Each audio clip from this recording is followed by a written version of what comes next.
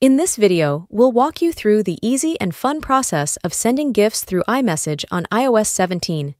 If you loved sending GIFs to your friends or family members in iOS 16, but you can't find the option now, Apple has slightly changed the layout, so let's learn how to find the option and send GIFs in iMessage once again.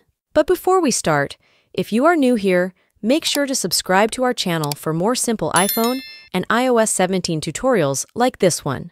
The first step that we will do is to open our Messages app, and I'm already in a conversation. If I want to send a GIF, I will tap on the plus button at the left side of my screen, and this menu will pop up with a couple of different options, but we can't see the GIF option in here. So what we will do is to tap on this More section with a little arrow pointing down, and that's going to show us even more options. If you don't see the GIF option once again, that's because they've named it #images. So in order to open and send GIFs, we have to tap on this button called #images, and that is going to open a menu with all of the different GIFs, which we can send to our friends, colleagues, or family members. You can search for a specific keyword, and it will give you all of the different results, and just tap on a specific GIF to open it in your message. You can then send that GIF and have fun in communicating with your friends.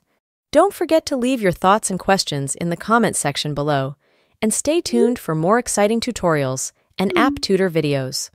Thanks for watching!